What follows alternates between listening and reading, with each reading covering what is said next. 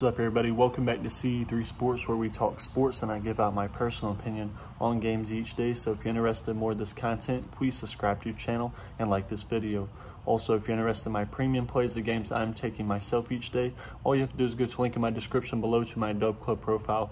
On Dub Club, you can receive my plays every day through text message. So if you're interested in that, go check it out. Great time to hop on with all the sports starting back. But let's get this college football matchup today. North Texas versus UTEP.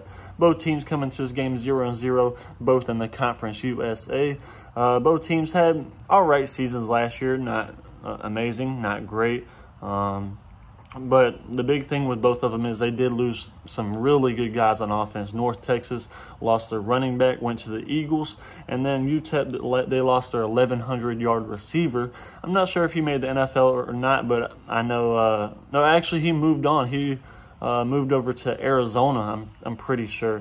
But that's going to be the big question mark in this game. Will both teams be, ready with their best players on the field pretty much gone from the offense? And North Texas, they've traditionally been kind of a team that likes to run the ball, run the clock out, take the game slower. UTEP, a little bit different. They like to air it out, move the ball some, try to go fast pace. But like I said, with the uncertainties on offense right now and how I do think North Texas will try to slow down this game running the ball, I think we're going to see a lower scoring one here. So I'm going to take North Texas and UTEP to go under 54.5 points, and that's going to be my free pick.